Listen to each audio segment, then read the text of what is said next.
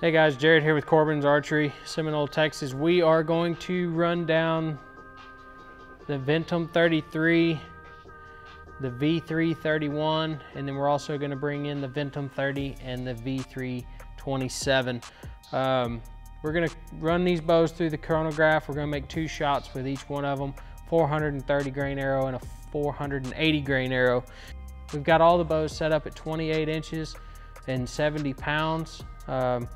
We're gonna run these bows head to head and we'll give you a little bit of feedback. We're gonna start off by shooting the Ventum 33 and then go into the Mathews V3 31, and then we'll go back to a Hoyt Ventum 30, and then lastly we'll shoot the Mathews V3 27. Stick around, this is gonna be fun. We got 280 feet per second with a 430 grain arrow, 28 inches, 70 pounds. Next up, we've got the 480 grain arrow, again, 28 inches, 70 pounds.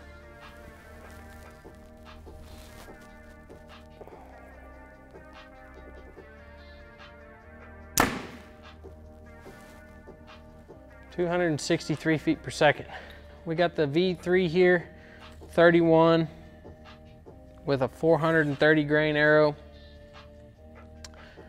Again, all these bows are set at 28 inches and 70 pounds.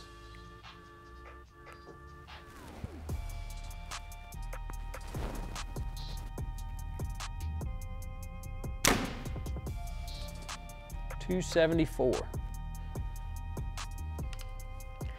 Next up, we've got the 480 grain arrow. Again, 28 inches, 70 pounds.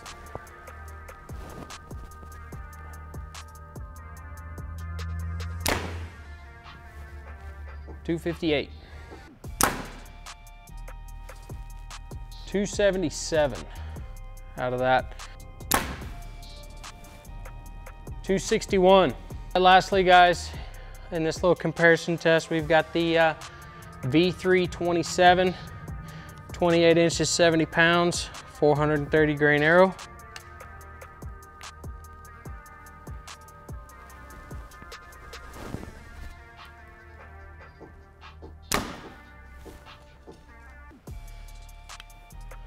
And 480 grain arrow, 28 inches, 70 pounds.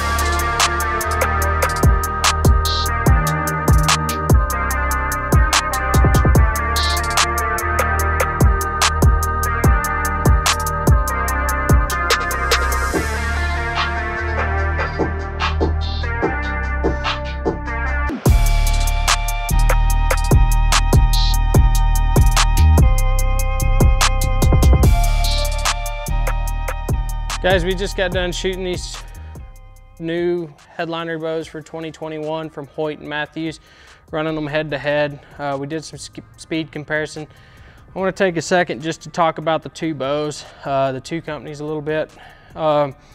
First off, I want to thank them for both putting out a good product this year. We're extremely proud of both of these bows and the way that they've performed.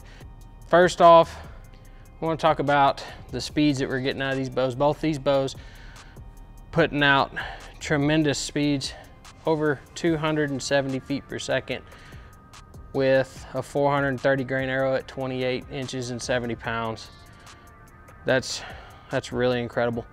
The draw cycle on both of these bows is extremely well. You can see that both of them have oversized cams, making them really comfortable. Brace heights are very similar, which means they're gonna have about the same power stroke, axle to axle length. I mean, you can line these two bows up, axle to axle, and they are, I mean, you can see the difference. Obviously, one's a 31 and one's a 33 inch axle to axle, but the riser links is what's really cool. Mathews with this really parallel limb, long riser, whereas Hoyt, not quite so parallel, a little shorter riser. But both of them feel extremely dead in the hand. It's really gonna be about preference for any bow that you pick up this year for 2021. Can't really say enough good things about both of these bows. You're just gonna have to come in and shoot them for yourselves. Come out, Corbin Archery, Seminole, Texas. Can't wait to see y'all.